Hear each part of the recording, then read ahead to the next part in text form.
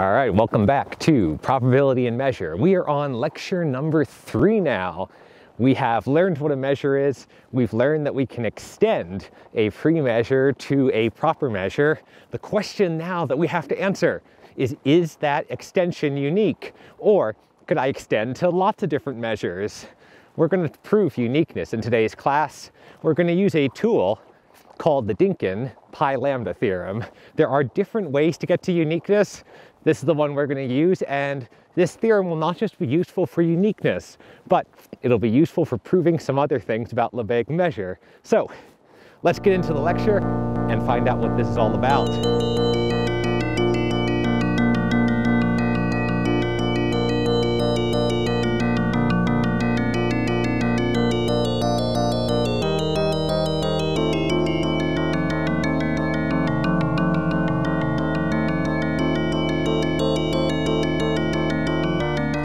Welcome back to another lecture of Statistics 571, Probability and Measure. Today we're going to follow up from our last lecture. Our last lecture was on the Carathéodory extension theorem, the idea being that if I have a measure on a ring or a field, I can extend it to an entire sigma field. Now, the question that hasn't been answered yet is that extension unique? That is, I know that an extension exists.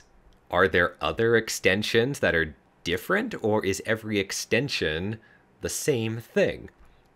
So that's what we have to discuss today. We want to prove uniqueness. The answer is that yes, it is unique, but we have to show that mathematically, and there's going to be some little tricks that we're going to need to do that, which are going to come back later as well.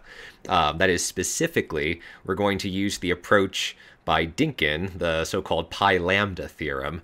Now, this is going to be a very useful tool in this context for proving uniqueness, but it's also going to be a very useful tool later when we can use the idea of pi systems and lambda systems to, well, prove new things about probability measures and I guess just general measures measures in general, I should say. General measures in general, because that's not redundant.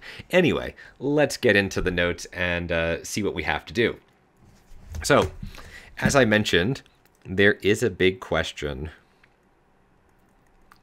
The question is simply that if I have two measures, mu1 and mu2, and they're going to be on a sigma field generated by A, kind of a terrible script A, but that's okay, where script A could be a field, for example, then the question is if mu1 of A, this is regular capital A, is equal to mu2 of A, this is for all A, in A, script A, which, then the question is, does mu1 of B equal mu2 of B for all sets B in the sigma field generated by that collection of sets A? Right? We want the answer to be yes. That's what we're going to try to prove today. And what we need two different additional definitions to move forward with this. Now, there are different ways to approach this proof, and I think in certain textbooks they don't take this approach. I just personally like this approach, so that's what we're going to do in this class. So we need two definitions. The first definition is going to be for something called a pi, I'll just use the Greek letter, a pi system. So a pi system is basically, well, we'll say a collection of sets. A is a pi system if for any A and B in A, then A intersect B is in A. And that's it.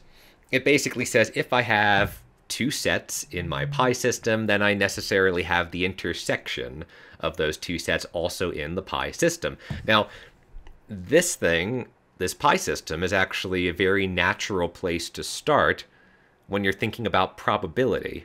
Because if you think of A as some possible events and B as some other possible events, what we're saying is the intersection, the and, A and B is also a possibility, which is basically saying that, yeah, if A can occur and if B can occur, then I can also consider A and B both occurring. And that's all we have for the pi system. It's a pretty simple setup, which is nice because we're going to use it below. But we also need another type of thing, and this other thing is going to be called a lambda system. So the lambda system is, well, a little bit more complicated. We'll say a collection of sets. We'll use script L is a lambda system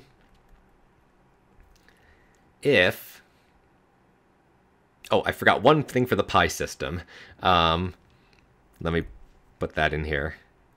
Also, the null set is in every pi system. So the pi system has to contain intersections. It also has to contain the null set, just as a little extra thing. So for the lambda system now, we need, well, the entire space, omega, is going to be in the lambda system. So it contains, I guess, the whole space as one of its elements. Also, for A and B in the lambda system, well, I guess it's in L. This is the conditions that make it a lambda system, such that A is contained in B, then B set minus A is also in the lambda system. So what that means that, again, if I have nested sets, A and then B outside of it, I can, well, subtract A from B, and I can, that set is also in the lambda system.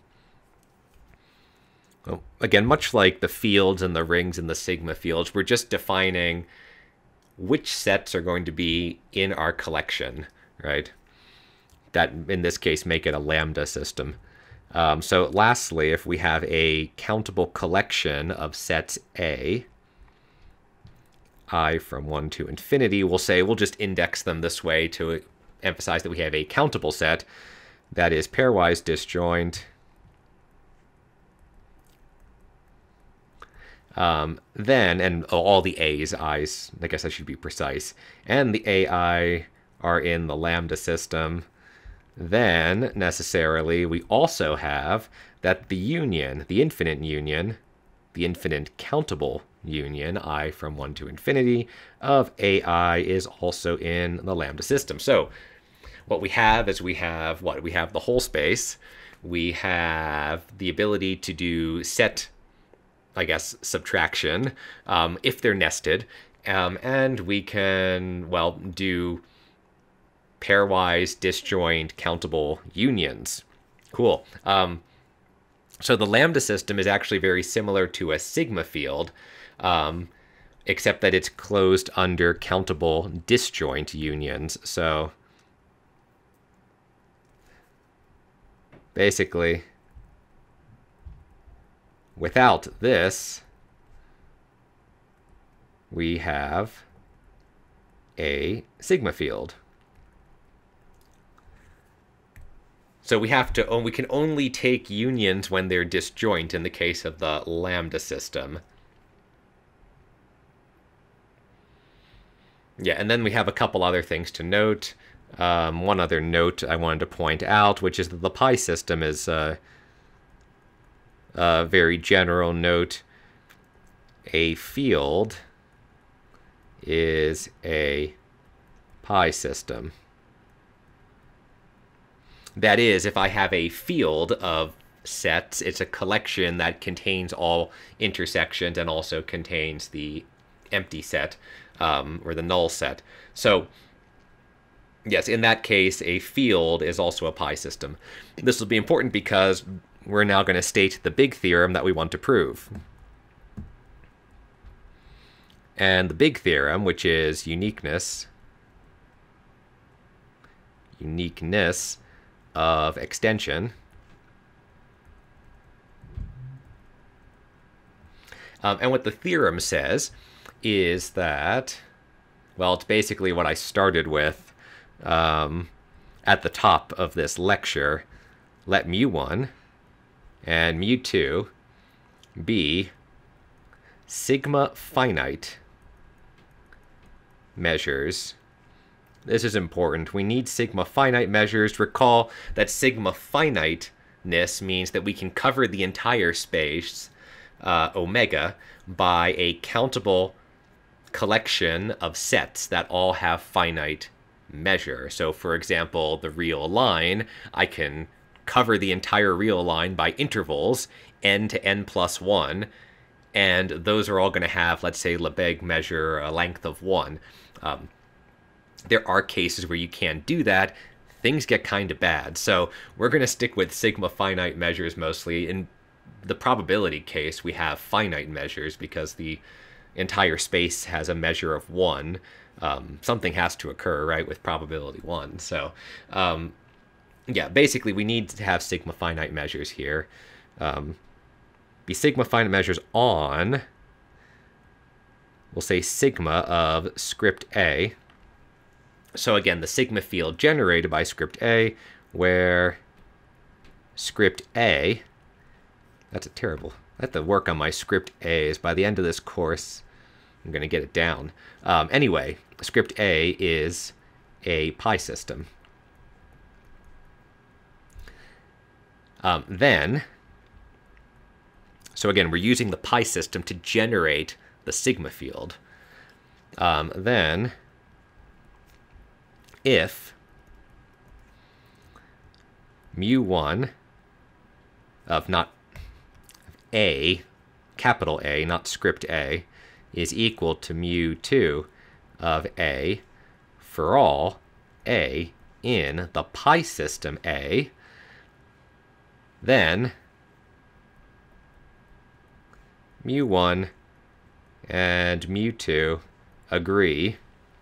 are equal to each other on the entire sigma field. So that's pretty cool, because it basically means that if we start with a, well, even like a nice collection of sets, like a pi system, then we can, when we extend our measures to an entire sigma field, there's only one answer that we're going to get out. There's only one measure that we're going to get out, and that's good, right? Because otherwise, we could run into some trouble. Now, how are we going to prove this? Well, we're not going to prove it right now. First, we're going to state another theorem, which is Dykin's Pi-Lambda theorem, and we're going to use that to prove uniqueness. So we're going to hold this off for a second, right? This is our long-term goal for this lecture.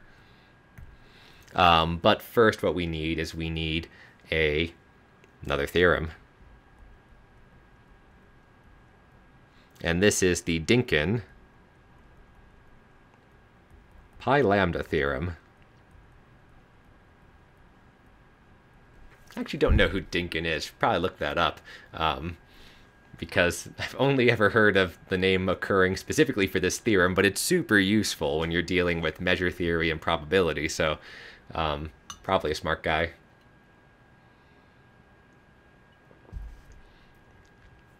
All right, so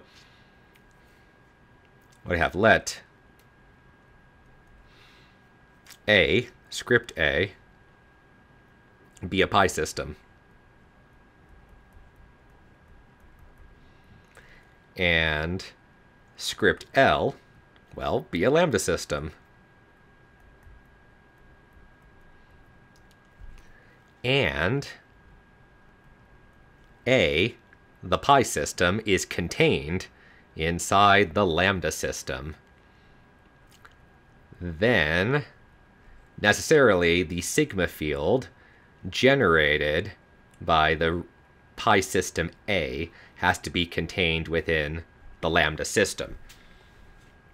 So that's kind of neat because, right, the pi system could be pretty simple. It's just sets and all of their intersections and the empty set. When we generate a sigma field from that, we're taking all these countable unions and things like that, so it really blows up, right? We get a lot more sets in the sigma field. But it turns out that if the pi system is in this lambda system, then the entire sigma field generated by that is also in the lambda system. So in some sense, this lambda system has to be pretty big, is what we're getting at.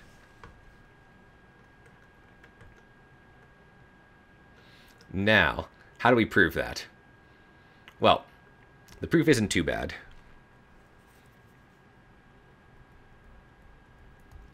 So, first, we're going to say let script L naught be the smallest lambda system such that script A, the pi system that I started with, is contained within this lambda system. So this is just the smallest, right? We can imagine that such a thing exists. So then, of course, since L naught is the smallest lambda system containing A, it has to be contained within L, the lambda system that was in the statement of the theorem, right? Because it's just the statement of the theorem is I have some lambda system. This is L naught, the smallest lambda system, so it has to be contained in any other lambda system that, well, contains A. So the goal of this is to show that L naught is also a pi system and a collection of sets that is both a pi system and a lambda system is a sigma field, which I think I'm leaving in my notes as an exercise. Yeah, I think I just put that in as an exercise. You can check it yourself.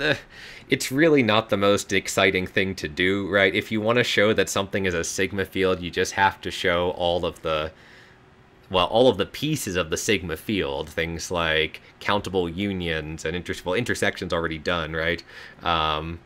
So it's nothing that profound. You just have to check all of the little boxes to show that it is in fact a sigma field. Nevertheless, that's what we're going for here. So the goal is to show that this L naught is also a pi system. If it's also a pi system, it's a sigma field.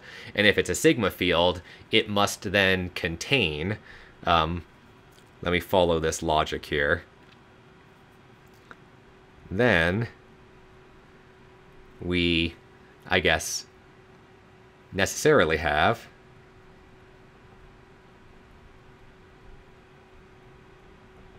that the sigma field generated by A, remember that's the smallest sigma field that contains A, so this would necessarily have to be contained within L naught, and that's contained within L. So that's what we want to do.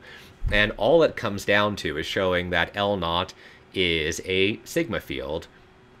Well, showing that L naught is a pi system. So this goal basically gets reduced to show that L naught is closed under intersections. So this is kind of neat in the sense that we've taken this more abstract proof idea, right, where we're saying, okay, well, how in the world do we show that L is going to contain the entire sigma field. And it turns out that all we really need to do is show that this L naught is closed under intersections. And then we're done, based on this little mini paragraph I wrote here. So how do we do that? Well, let's do that now.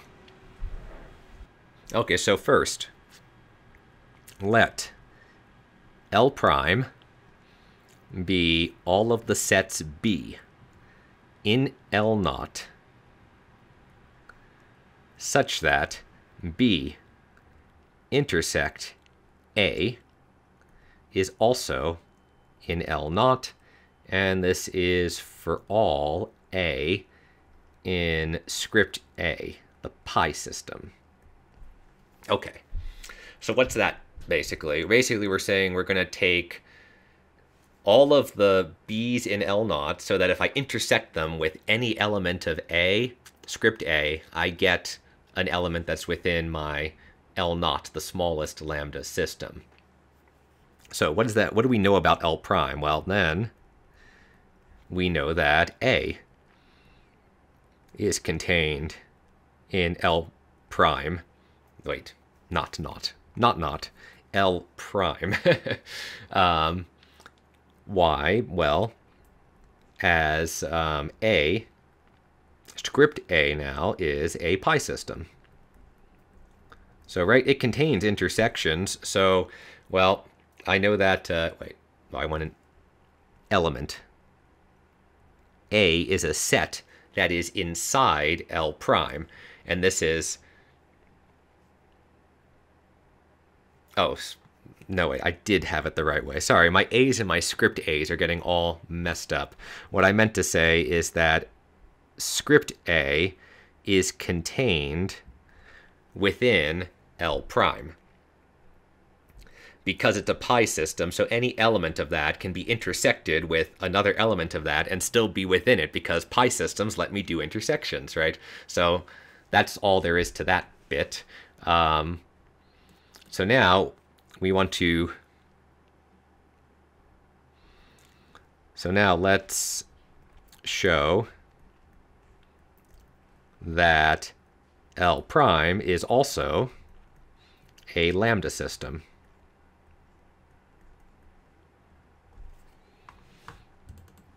So first of all, well, omega is the entire space, is an element of L prime.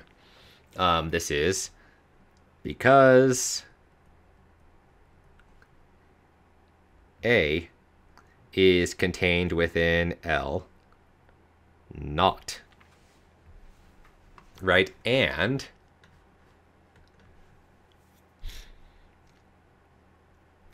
now we have two more things, and we're going to have a couple, well, it gets a little bit tricky here, so let's try to proceed slowly. We have if B1 and B2 are in L prime, such that B1 is contained in B2, then we have for any A in script A, we have that B1 intersected with A and B2 intersected with A are both elements of L naught. Right, let's think about that for a second. Right, what we have is we have B1 and B2 are both elements of this L prime. We didn't use the nesting, that's going to be the next thing. But what we're saying is that if we intersect them with A, oh that's right, because they're in L prime, we can intersect with A and they're going to be within L naught. That's the definition of the collection of sets L prime. Right. But more interestingly, thus what we can do is we can say that B B2 intersect A minus B1 intersect A, right? These are still going to be nested, is going to be B2 minus B1 intersected with A. And this is also going to be an element of L0. Therefore, B2 minus B1 is an element of L prime. So what we're doing is we're just checking that first result, one of the conditions of the one of the requirements of being a lambda system, that is specifically this second bullet point here that tells us that, well, if I have nested sets, then I can do a set subtraction. And that's all we did down here. Now note how we did that, right? We did that by intersecting with A.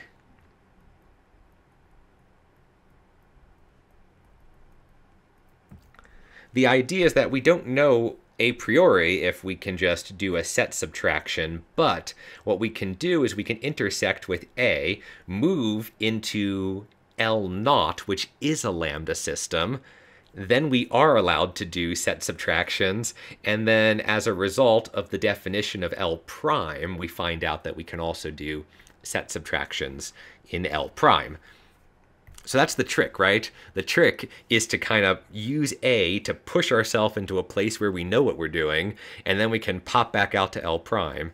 I always kind of find these proofs amusing. Anyway, what's the next bullet point? All right, so then the next and final bullet point is going to be to check the final condition of the, well, that we need to have a lambda system. So that's if we have a countable collection, Bi, where I is going from 1 to infinity, and these are all elements of L prime. I guess precisely this sequence is not an element of L prime, but each individual element in the sequence, each Bi is in L prime. But we'll just use that shorthand, even if it's slightly imprecise, and we'll say, and these are pairwise disjoint. Okay, so what we want, right, is we want the union of these things to be in L prime. We don't know if that's true. We have to figure it out. So we'll say then, for all, or any, I feel like for all and for any are kind of the same thing, but we'll say for any A in the pi system, script A, we have that B, where am I? Ah, there it is. A intersect Bi, I is in L0. This is the definition again of L being in L prime, means I can take an intersection with an A and get to L0. Thus, or therefore, what we have is that the union I from 1 to infinity of the A intersect Bi is, well, also in L0, and this can be written as A intersect the union I from 1 to infinity of the Bi, and these are in L0. Hence, the union I from 1 to infinity of the Bi's is going to be in L prime. So again, we did the exact same thing twice, which is we wanted to check a condition of the lambda system for L prime. We did that by pushing ourselves into L0, where we have a lambda system, and we can do set subtractions or countable disjoint unions. And then once we're done there, we push ourselves back up to L prime to show that L prime is also a lambda system. Now,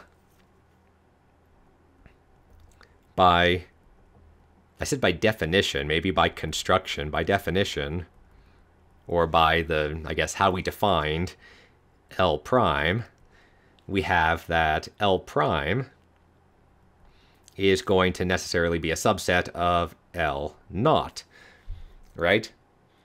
What is L prime? L prime is just all the sets in L naught, well, such that this condition holds. So to be an L prime, you have to be an L naught, right? That's just a requirement based on how we constructed L prime. But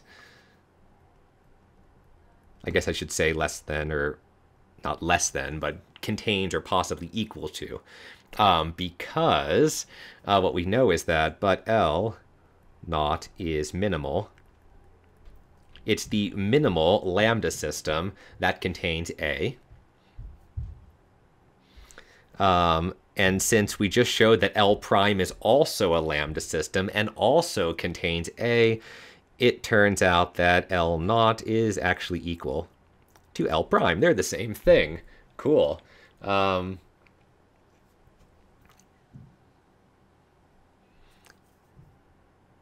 Therefore, L naught contains all intersections with elements of A, script A. So we're almost there. We haven't quite solved this yet. What we've shown is, we wanted to show, right, that what we have is we can remember that L naught, where were we? The goal is to show that L naught is also a pi system. So I can take any two sets in L naught, intersect them, I'm still in L naught. We haven't quite gotten there. What I said is I can take any set in L naught, intersect it with a A, and I'm still in there. But I don't know if I can take any two arbitrary elements of L naught and intersect them and still remain within L naught. To do that, I know this is going to annoy people with the notation, but we need one more step. So lastly, let L double prime, you know, be all of the B's, all sets B in L naught, such that B intersect C is an element of L naught. And this is for all C in L naught. Okay. How's that any different from what L prime was? L prime says I can intersect an L naught set with an A set and stay in L naught. Double prime says I can take an L naught set and intersect it with another L naught set and still be in L naught. So these are all the sets, these are all the elements of L naught that I'm allowed to do intersections with. The goal is to show it's the entire thing, which is I can do intersections with any element of L naught, right? That's what we wanted to show. So since L naught is equal to L prime from above, this implies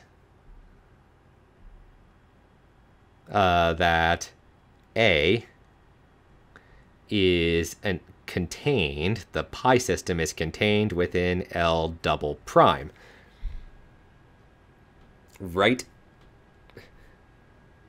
And then if we use the exact same arguments as we did for L prime, basically, then do the same thing we did to L prime to L double prime to show that L double prime is a lambda system.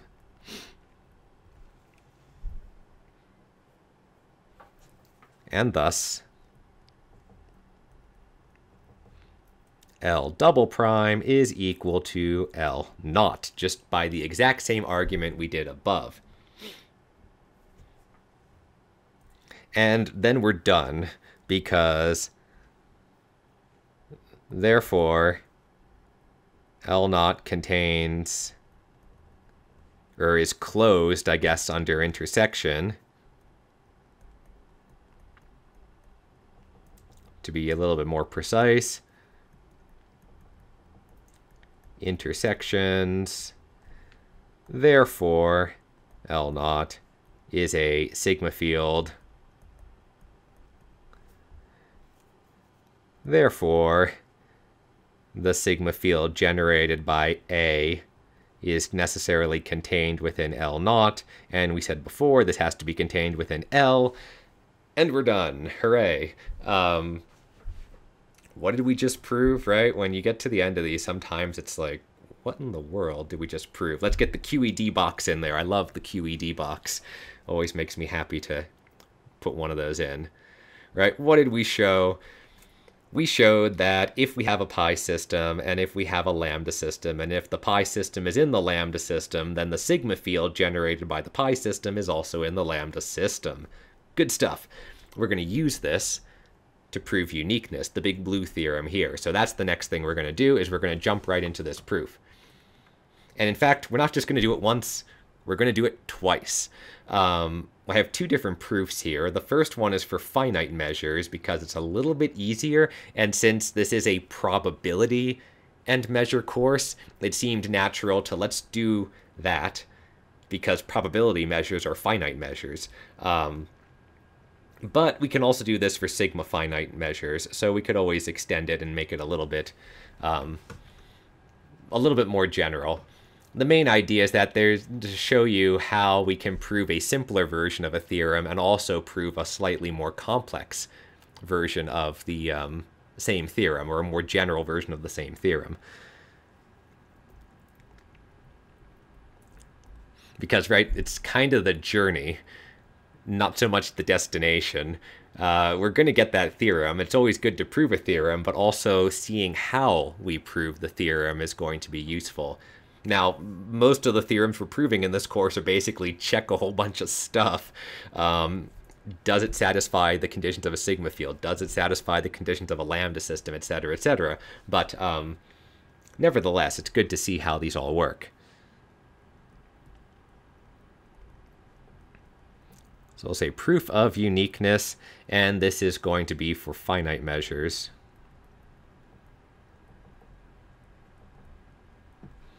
Okay, so first, because it's a finite measure, we're assuming that mu1 of omega is equal to mu2 of omega, and that these are finite. Maybe we should read the theorem again, just to make sure we remember what we're actually doing. Right? The theorem says that if my two measures agree on A, the pi system, then they must necessarily agree on the sigma field generated by the pi system. So what we're starting with is, okay, we just have finite measures. This is going to allow us to basically do some subtractions with omega. Now, so this is going to be the first little bullet point. The second bullet point is going to be now let L, well, what do you think it's going to be? It's going to be a lambda system, but we don't know that yet. I know that because, well, I read the proof and wrote it all down. But right now, L is just a collection of sets, B. Subsets of omega, such that the measure mu1 of B is going to equal mu2 of B. Right? So this is just saying L is all the sets where the measures coincide. We want to show that this is a lambda system and then be done, right? If L is a, not L, lambda system, we're done.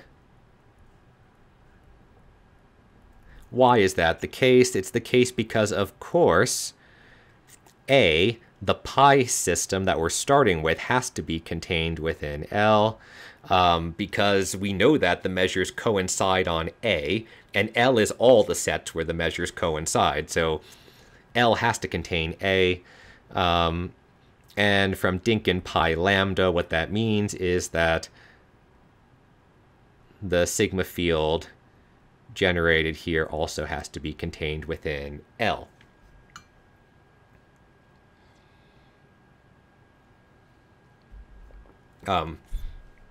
And we're done, because that means that the measures coincide on the entire sigma field, and that's what we wanted to show.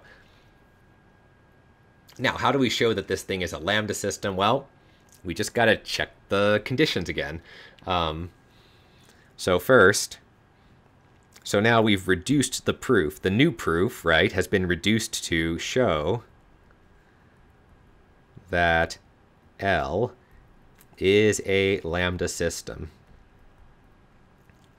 Well, how do we do that? The first thing is to note that, well, the entire set is in L. This is by assumption. This is where I said we can kind of make things easier by assuming that we have a finite measure and that the measures coincide. They give us the same measure, the same value for the entire space, omega. Which, again, in a probability sense is always going to be true, because every probability measure is going to give you a probability of 1 for the entire space. Now, next, if, let's say, A and B are both in L with A contained in B, nested within it, then, well, what happens? Well, then we have that the measure mu1 of B minus A, right? We want to show that this is equal to the measure mu2 of B minus A, because then B minus A will be in L, and this is a condition for the lambda system to be a lambda system. Well, what we're going to do is we're going to do this. We're going to say mu1 of B minus A plus mu1 of A. Okay, so what's that equal to? Well, that's just equal to mu1 of B. Measures are countably additive. B minus A and A are disjoint. So, right, we can just add them together, basically, and get B. Now, because B is in L, it has to coincide, the measures coincide on B. So we can swap to mu2, right? We swapped from mu1 to mu2, and then we can push ourselves back to what we had before, but with mu2.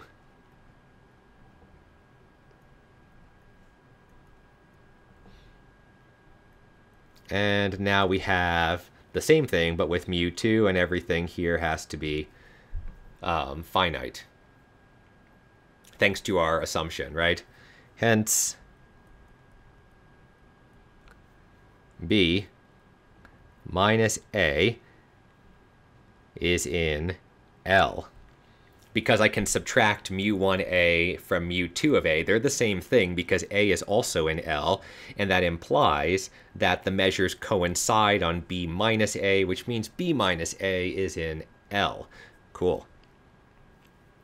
Again, the finiteness is kind of an important assumption to make this work. Otherwise, I couldn't just subtract, right? So there's some little tricks here, right? If we don't know a priori that the measures are going to be finite, I might not be allowed to just subtract one side from the other. That might not make sense. So these are all these little tricks to be careful of if you're trying to prove something, right? That's why I'm starting with this simpler setting.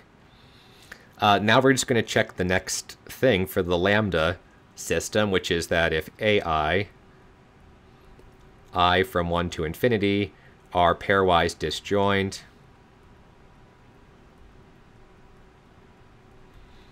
And of course, AI is in L. I'll write it the correct way this time. So then what we want to show is we want to show the union is also in L, which means we want to show that the measure mu1 of the union, I from 1 to infinity, of the AIs, we want this to equal mu2 of that union. Every time I say Mewtwo, I can't help but think of the old Pokemon game from the 90s. Not sure if anyone ever played that, but I assume that the character of Mewtwo is still around in like the 10th or 12th or whatever iteration they're at these days, but never mind. It just keeps popping into my head, so had to get it out there. Anyway, right, we have AIs or pairwise disjoint, which means we can use countable additivity and write this as a countable. We can write this as a countable sum over each of these. Now the measures coincide for each of these AIs, so we can switch from mu1 back to mu2.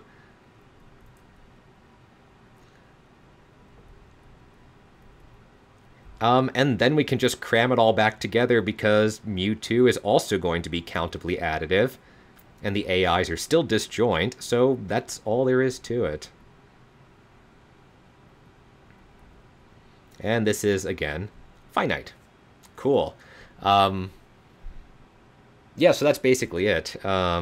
Therefore, right, the countable disjoint union of the AIs is also within L. And we take all of these three things, and this implies that L is a lambda system. Good stuff. It contains A, therefore L is a sigma field, and we're done, right?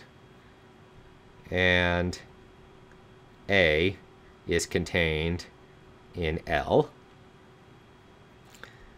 Therefore, we have L is a sigma field that contains sigma A. Actually, wait, it's not a sigma field. It doesn't have to be a sigma field, right? I think that's a typo in my notes, which I will have to change.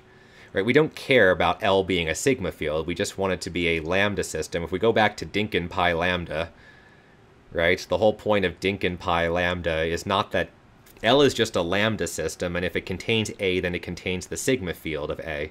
Okay, so that's an error in my notes. I'll have to correct that before I upload them. Hopefully by the time you're watching this video, I've already corrected my notes, and yeah, we don't want this. L is not a sigma field. That's not what we want. Basically, the point is that the sigma field is also contained in L, and L, anything in L has to is where the measures coincide, which means the measures coincide on all of sigma A. It's equal to mu2 for all sets in sigma A. There we go. That's what we wanted to prove. It doesn't need to be a sigma field. It just needs to contain the sigma field, and then we're done. Right, so that was kind of the easier version of the proof. The point is that everything's finite, so I can do things like subtract. If things are not finite, we have to try be a little bit more clever. So let's do another proof.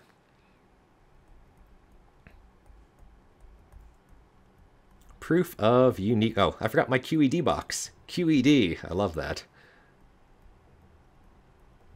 Most of the courses I've taught so far don't actually have proofs in them, so it always feels good to finish a proof with a QED box.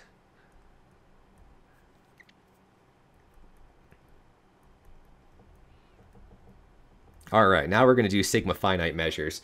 And then we can also compare kind of how these, well, compare and contrast, right? So, for any A in A such that mu A is equal to mu 2A and finite, we define L sub A to be all the B's that are subsets of omega, such that mu1 of A intersect B is equal to mu2 A intersect B.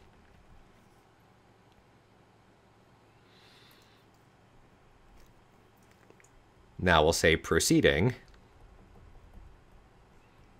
as in the proof for finite measures,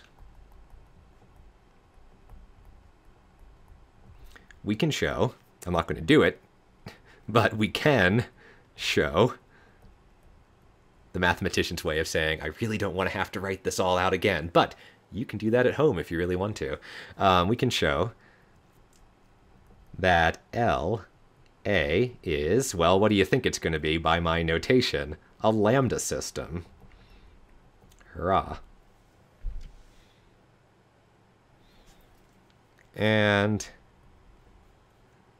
therefore, sigma A, not A, sigma script A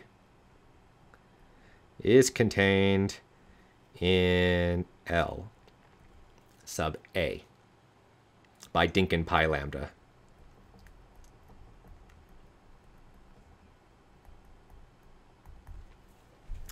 So, okay, that's kind of a hand wave, but more or less we're doing the exact same thing as the previous proof. But what we did was we found an A that has a finite measure and we intersect everything with it. So we basically took our sigma finite measure and we pushed it into the state where it becomes finite by having to intersect everything with A. And then we can just do the exact same argument I did above. That doesn't prove the theorem. That just gets us, well, part of the way there. So this is step one. Maybe I'll just put a little green bullet point here. The next bit we have to do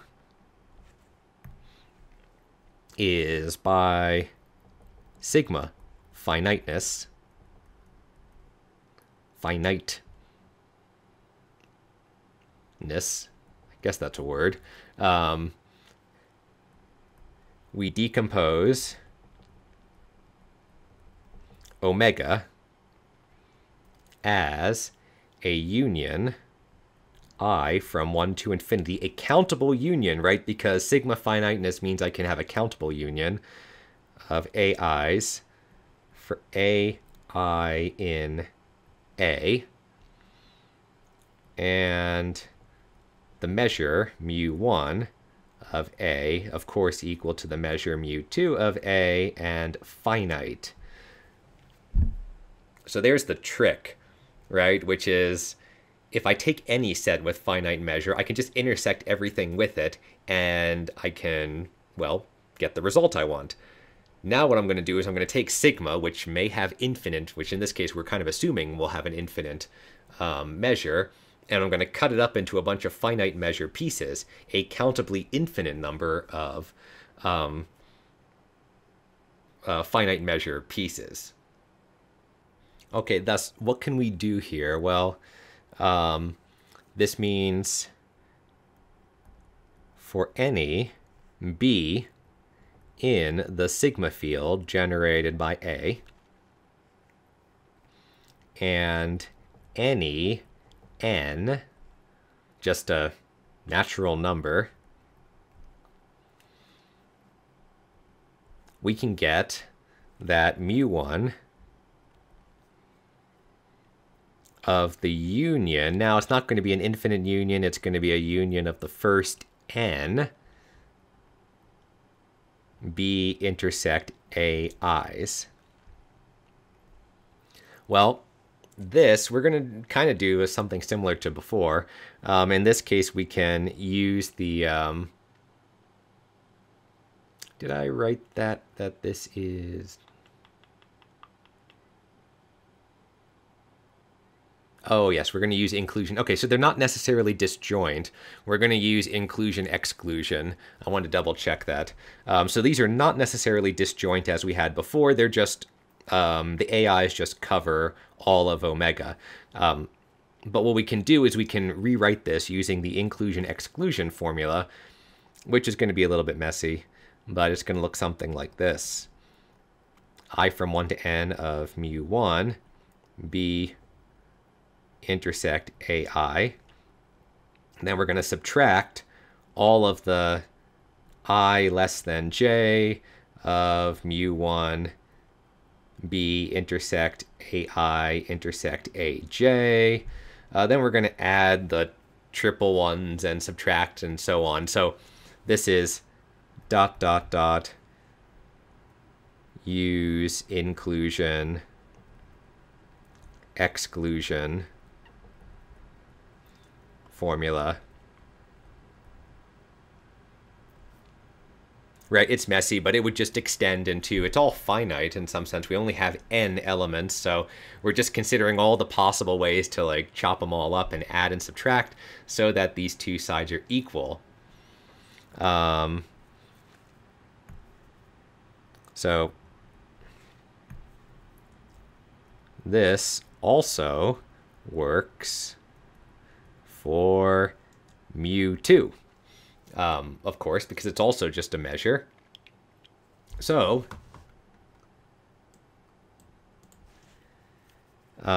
since A is a pi system, AI intersect AJ is also an element of A, right? As well as further intersections.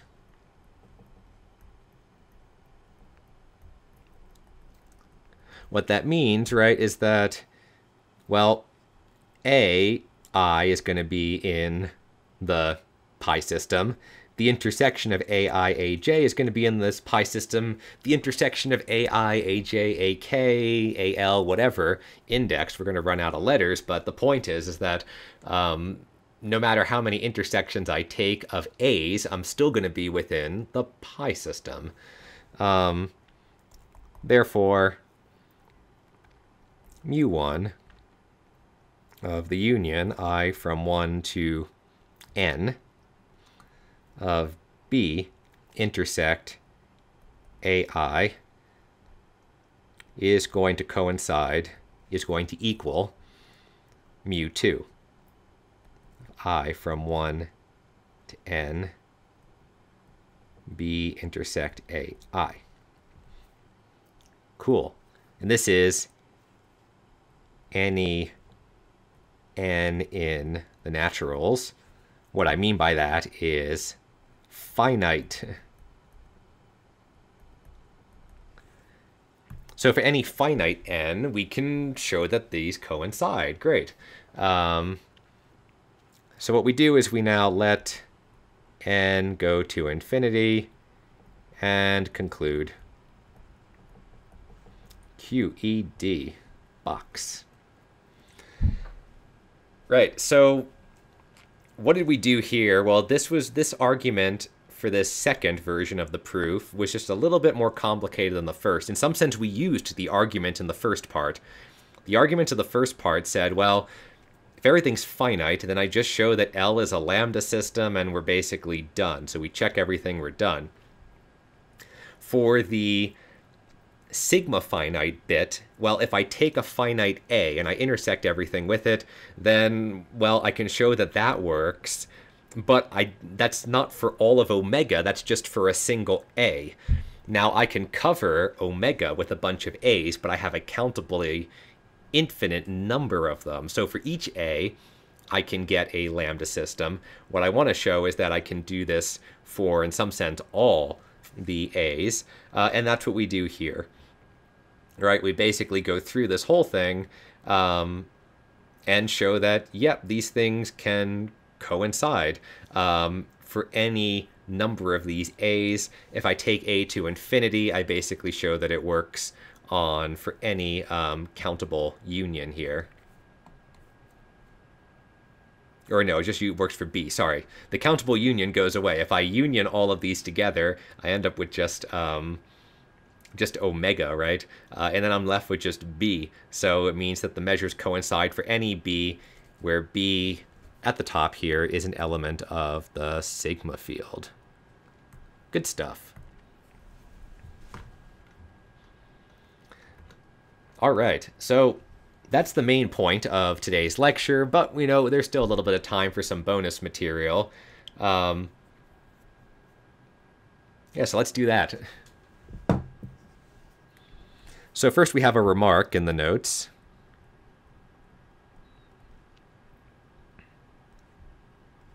The first one's on probability spaces and pi systems.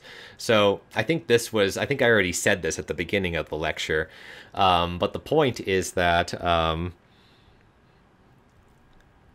a pi system is very natural in probability theory.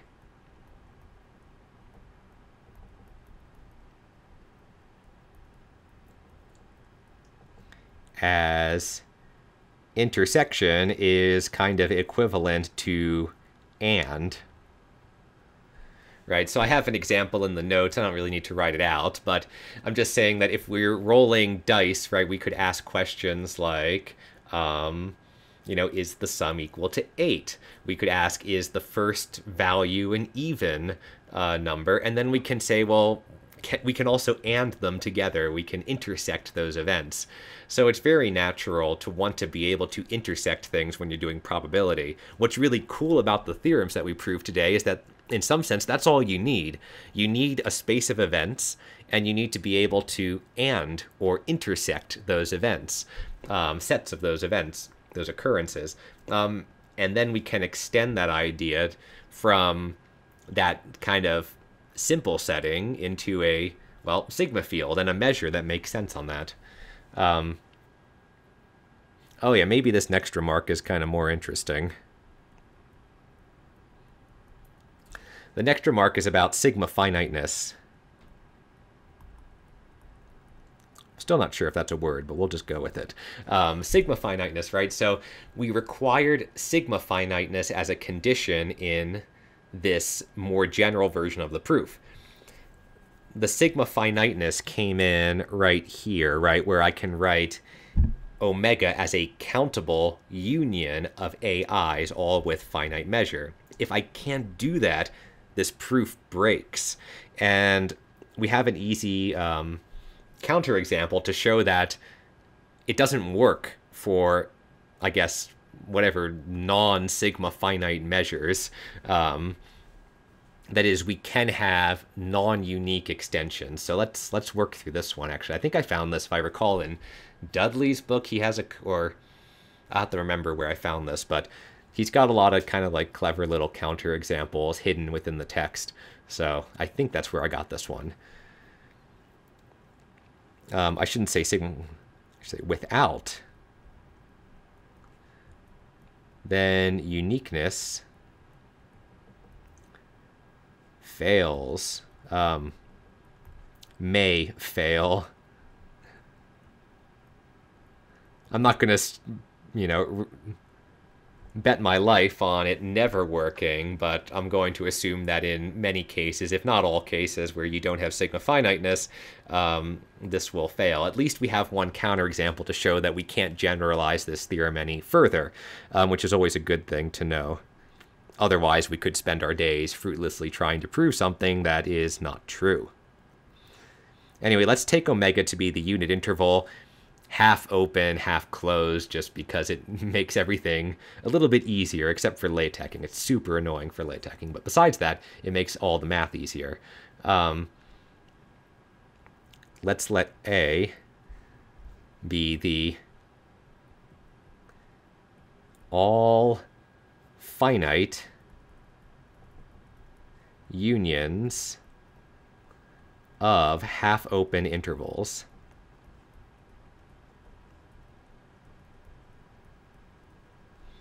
Those are of the form A, B, where A is going to be greater than or equal to 0, and B is less than or equal to 1.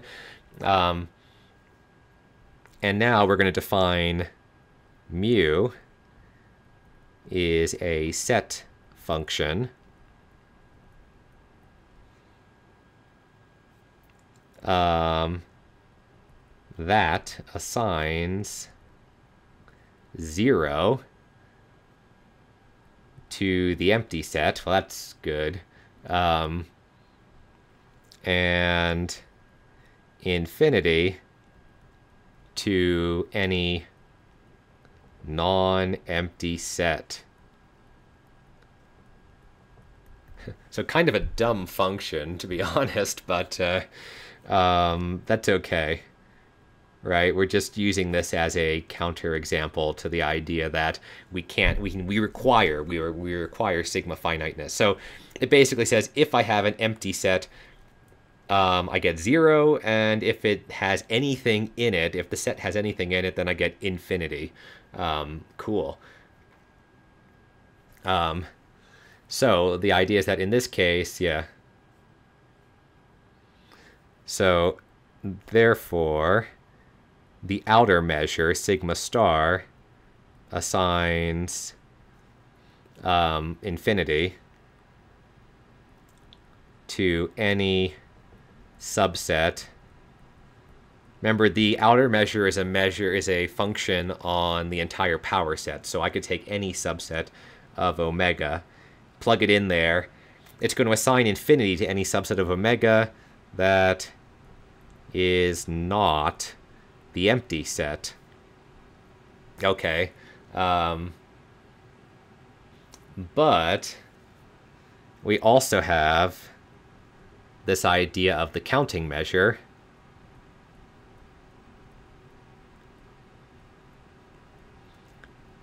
The counting measure is basically it counts the number of elements in a set. So what's it going to do? Well, it's this also assigns 0 to the empty set and infinity to any AB interval or finite number of finite union of half-open intervals, because if you have a half-open interval, it's going to contain a continuum of points, which means it contains an infinite number of points. If I count that, I count to infinity. However,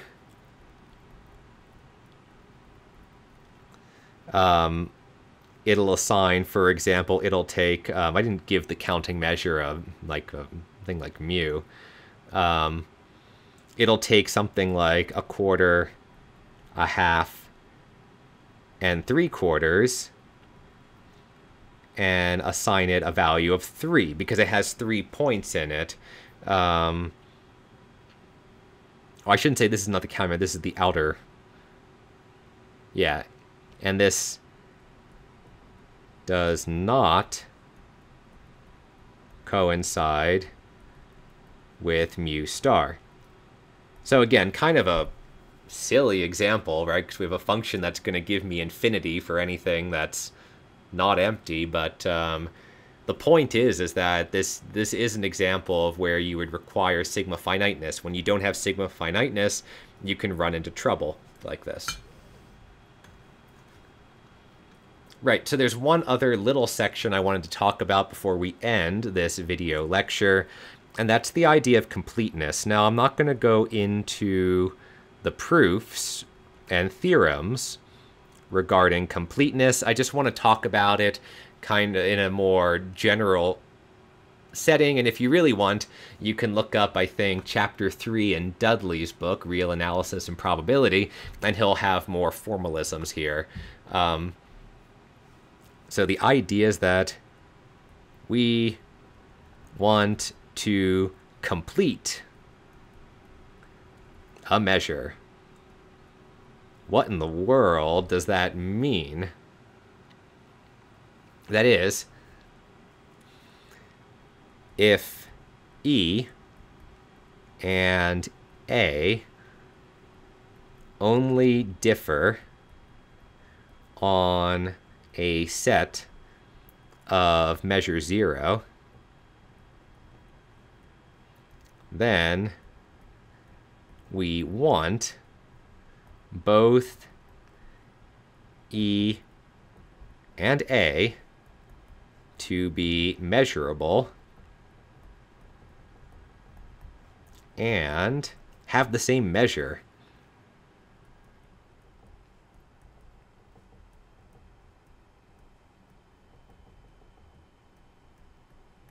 You can think of this like if I was taking Lebesgue measure, the length of an interval, for example. If I have an interval, and then I have that interval and I take out a single point, it should still have the same measure because that single point is not going to change anything. It's like an infinitesimal. So that's the idea in a nutshell.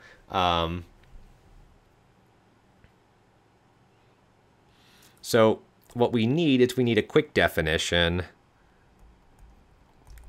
something called the symmetric difference. I don't think I introduced this before, but, well, if I did, I'll just introduce it again. It's a set operation. For sets A and B, the symmetric difference, which is often written I guess, delta or triangle B as an operator, and this is going to be A minus B unioned with B minus A. So it's basically, I have to be in one of them, but not in both of them. This is the XOR operation, if you like computer science, right? Basically, let's Venn diagram this thing because, right, if B is in blue, or B is green, of course, it should be blue for B, but that's okay. A is blue, B is green. The symmetric difference is going to be the stuff that's in one, but not in the other. So most notably, the intersection of the two is removed. I think you can write it that way, actually, right? As the union minus the intersection, or as the... Wait, do I want the intersection of yeah. A minus B.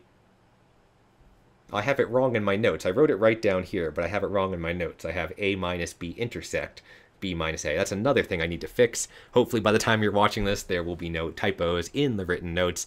If you see a typo in the written notes, please let me know. Contact me, send me an email, leave a comment on the video, and I will try to fix that up. Anyway, this is the symmetric difference. Yeah, the intersection of that wouldn't make any sense at all. Right, so now that we have that definition, let's say for a measure space, which is going to be written, what notation am I? Oh, I'm using X this time. Okay, so we're using X. I don't know why I'm using X. I'll just stick with the notation I wrote down when I was typing up my notes. X, F, and mu. So our space X, our sigma field F, and our measure mu. With, of course, F, the sigma field, being a subset of the power set of X, the power set being all possible subsets. So, right, mu star, the outer measure, is going to be the inf of mu of A, and this is over all A that contain B. And of course, I guess I should write A in the sigma field F. Then the mu null sets are defined as the set or the collection n mu in the power set such that, maybe I'll do script n,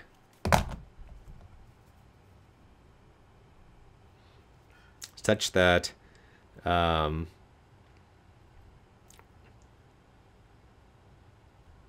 mu star of n is equal to 0 for all n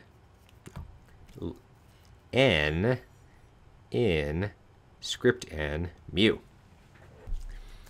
So the point here is that we have to use the outer measure mu star because a null set n may not be measurable, but it is going to be outer measurable. So that's why I use mu star here. Now, we say that a measure space is complete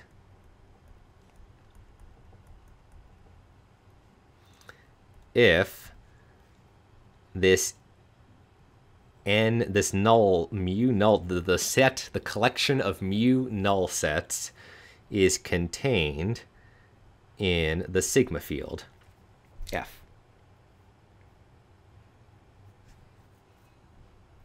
Oh, and I think I had another little exercise here. Oh, yes. Exercise.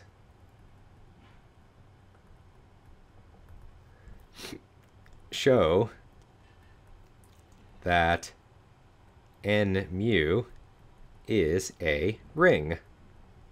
Which again is just go back to the definition of ring and check that everything holds for n mu. Not the most exciting thing, but you can still do it to make sure you understand the definition of a ring and how it works.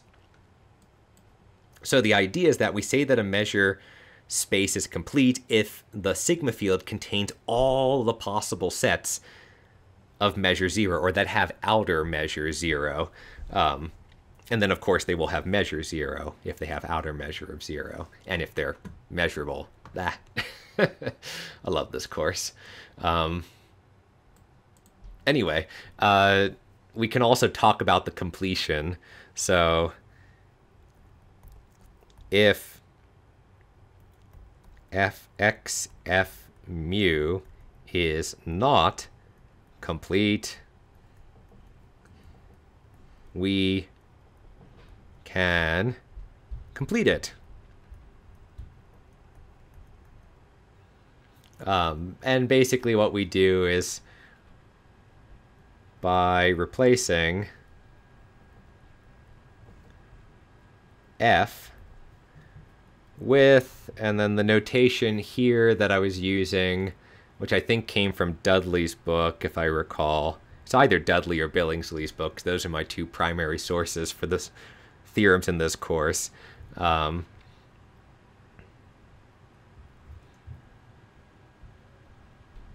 the completion then...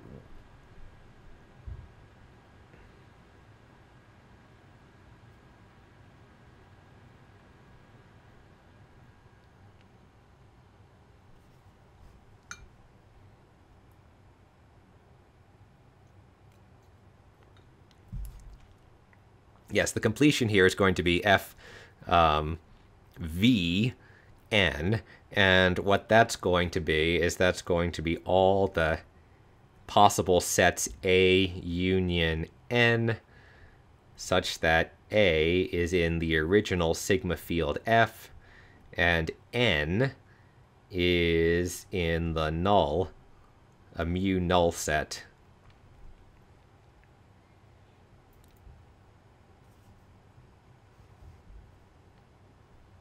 Okay, and then there's a proposition in Dudley's book, which I'm not going to prove in this course, but I will state it very hand-wavily right here. It's proposition 332 in Dudley, which is Dud, L-E-Y. Yes. And this proposition says that basically this completion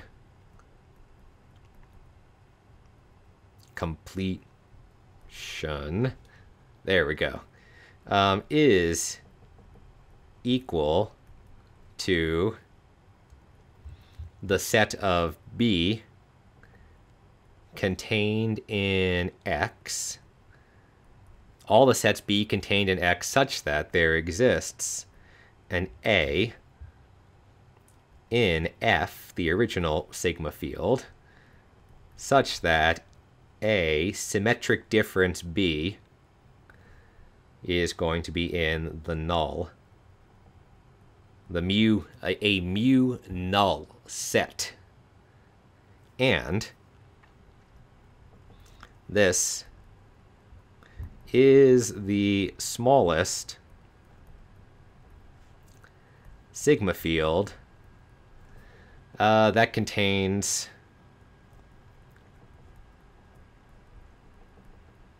both F and N.